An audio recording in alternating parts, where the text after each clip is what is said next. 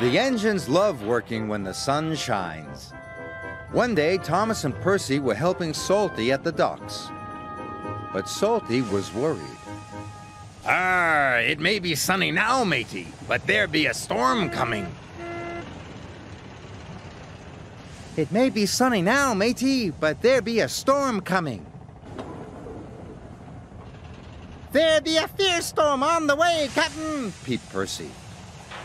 Salty knew they were making fun of him. He felt sad. Later, Sir Topham Hatt arrived. I want you to fetch Fergus from the smelter's yard, he said. His driver doesn't know the line.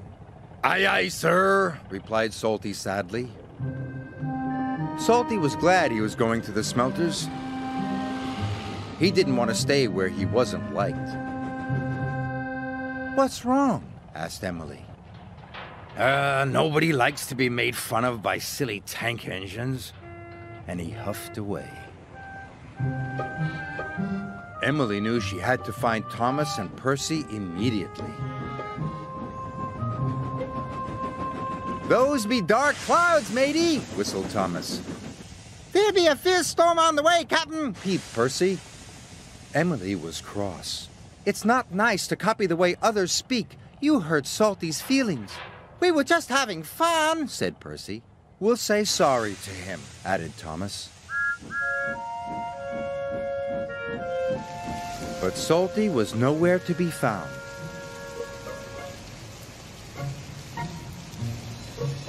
Thomas and Percy were worried. Fergus was waiting for Salty when he arrived at the smelters. Right on time, congratulated Fergus. Aye, but there's a storm coming, said Salty. We must hurry. Soon they were hooked up and on their way home.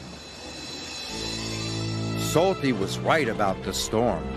It was a fierce one. The ships at sea depend upon the lighthouse to keep them safely off the rocks. But now there was trouble.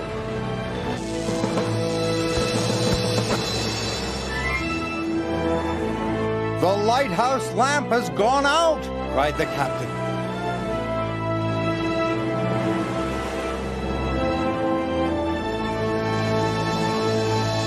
Salty and Fergus were fighting their way through the wind and rain. Then Salty saw a lantern ahead. The lighthouse keeper was waiting for him. Our lighthouse lamp has gone out. Our generator is broken.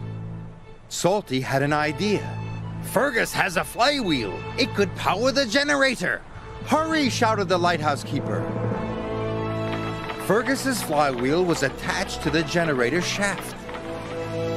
Without the lighthouse, the ship was steaming towards the rocks. Fergus was working as fast as he could. Finally, the generator came back to life. The lighthouse beam shone across the stormy sea once more. Just in time! Hard to starboard, matey! Salty's idea had saved the day. Fergus worked hard until first light. The next morning, Salty and Fergus chugged back to the docks. They were surprised to see a crowd waiting for them. Thank you, said the captain. You saved our ship. Well done, boomed Sir Topham Hatt. Salty was very proud. We're sorry if we hurt your feelings, puffed Thomas. We were only copying you because we think you're grand. Then say no more, me hearties, replied Salty happily. Now they will all work together and have fun together, as good friends should.